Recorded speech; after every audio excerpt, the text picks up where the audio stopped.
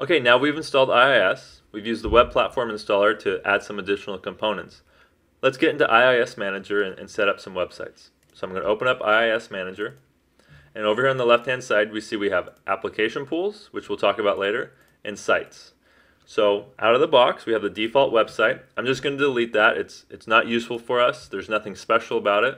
So I'm just going to remove the default website. I'm going to create a couple additional sites. So the first one I'm going to create is called site1.com. Purely arbitrary, it's just for demonstration purposes. So I'm going to right-click on Sites, select Add Website, and I'm going to have to fill out this screen. The first piece of information it's going to ask me for is what is the site name. This is purely, I'm the only person that's ever going to see this, but let's create it something that is easy to remember. So I always like to name it the exact same thing that the users will go to my website as. So I'm going to call it site1.com. We see as we did that, it created an application pool called site1.com. Again, we'll talk about application pools later. And then I need to define where is the website physically stored. So I pre-created a folder at cinetpub/site1.com. And you can see this is where the actual HTML or ASPX or PHP pages will be stored. So I provide that path, cinetpub/site1.com. And now I have to specify the binding information. So this is, what happens is the request will come into IIS, and then IIS will, based off of this binding information, route the request to the appropriate site.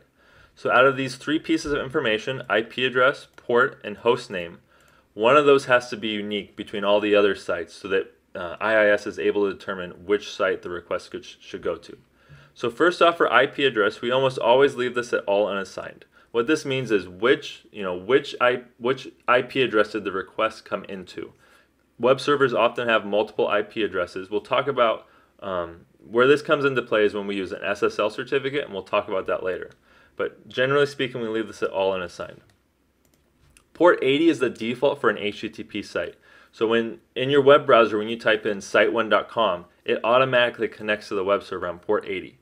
We could change this to another arbitrary number, let's say 8080, but that would require the user to type in site1.com:8080. Obviously, this is something you never want to do, so consider the port number to not be a changeable number. We always want that to be port 80. So the last piece of information, the last piece of unique information we can provide is the host name. What happens with the web browser is when it connects to the web server, one of the pieces of information it passes along is the host header, the host name.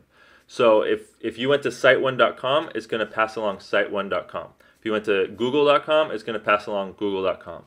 So we're going to match on that piece of information. So our host name in this case is going to be site1.com. We'll click OK, and we now have a website hosted in IIS. So I'm going to open up a web browser, navigate to site1.com, and we should see my beautiful website. Now a lot of times users habitually will type in www.site1.com. Now if we go to that page now, we're going to get a 404. What's happening here is the request is coming into IIS, and it's looking to bind against binding information from one of the sites. If we look at the bindings of the site, so if we go under edit site, and then the bindings, we'll see that the host name is site1.com, whereas the web browser passed along www.site1.com. What we need to do is provide additional binding information. Obviously, we don't want to turn away those users that type in the www, so we're just going to add an additional binding. Provide the exact same information except for the host name. We're going to type www.site1.com. We'll click close. We'll go back to our web browser. If we refresh this page, we see that now that request comes into IIS. It matches up on that binding information, and it directs the request to the appropriate site. Okay, let's do this one more time by creating site2.com. So we're going to add a site. We're going to give it an easy name to remember, so site2.com in this case. We're going to provide the path that the website's going to be stored at. We're going to leave IP address at all unassigned.